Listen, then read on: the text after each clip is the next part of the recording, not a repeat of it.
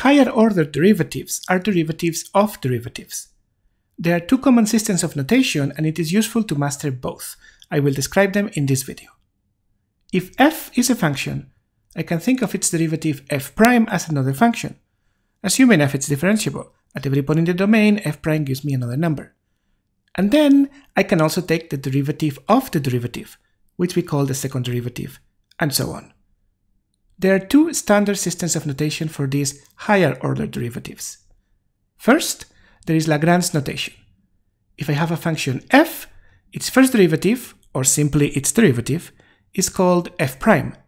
Its second derivative is called f prime prime, or perhaps f double prime, and so on. But at some point we get tired of writing primes.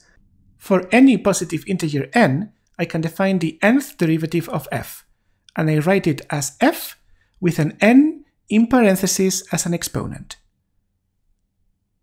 For example, consider the function f defined by f of x equals x to the 7. Then the derivative is 7x to the 6, and the second derivative is 42x to the 5. The third derivative is 42 times 5, which is 210, times x to the 4, and so on. The eighth derivative could be 0, because after 7 derivatives all the x's are gone. Be careful with this notation. The n in the exponent needs to be in parentheses. This way, the notation is standard and everybody uses it for the same purpose. By contrast, if we write n as an exponent of a function without the parentheses, it is not clear what it means. You have encountered this before in some specific cases. For trigonometric functions, it is understood that n as an exponent without parentheses means power. But this is for trigonometric functions only. There is a second usage, less common. I have seen it more often with logarithms. Here, an exponent without parentheses would mean composition. This is not universal, so it is probably a good idea if we ever want to use this notation to say so first. But the notation for the derivative with the parentheses is safe and unambiguous, so do not forget those parentheses. The second notation for higher order derivatives is Leibniz notation. This notation is particularly well suited for physics. Let's assume that y and x are physical quantities, and that y is a function of x. Then, as you know, we can write the first derivative of this function as dy over dx. Remember, this does not mean that dy is a number and dx is a number and I divide them. Rather, here's how to interpret it.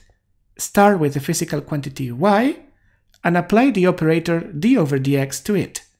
D over dx means takes the derivative with respect to x, and it is an operation. When applied to the physical quantity y, it produces a new physical quantity dy over dx. And we call this the derivative of y with respect to x. With this same notation, how do we write the second derivative? d2y over dx2. Why do we put the 2's in those places? Think of it this way. I start with the physical quantity y, I apply the operator d over dx to it, and then I apply the operator d over dx to it again. That is why I write the 2's in exactly those places. The 2 in the numerator tells us that we perform two operations, two derivatives to the physical quantity y. The 2 in the denominator tells us that we took both derivatives with respect to x. And we call this the second derivative of y with respect to x. More generally, how do I write the nth derivative with this notation? dny over dxn. Think of it as applying the operator d over dx n times to the physical quantity y. And we call it the nth derivative of y with respect to x. This notation has a particularly nice advantage when we are dealing with physical quantities. It reminds us of the dimensions of the derivatives. By dimensions I mean basically their units. For example, let's call x the position of a particle and let t represent time. Assume that x depends on t, the particle is moving. We measure the position x in meters and time t in seconds. What about the derivatives? The velocity is the derivative of x with respect to time. There is one x in the numerator, giving us meters, and there is one t in the denominator, giving us seconds, so we measure velocity in meters per second.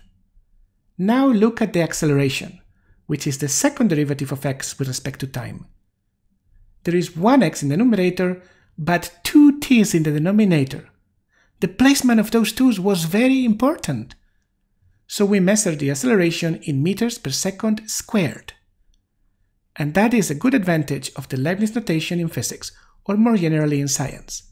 We can keep track of the dimensions of any quantity we define using derivatives.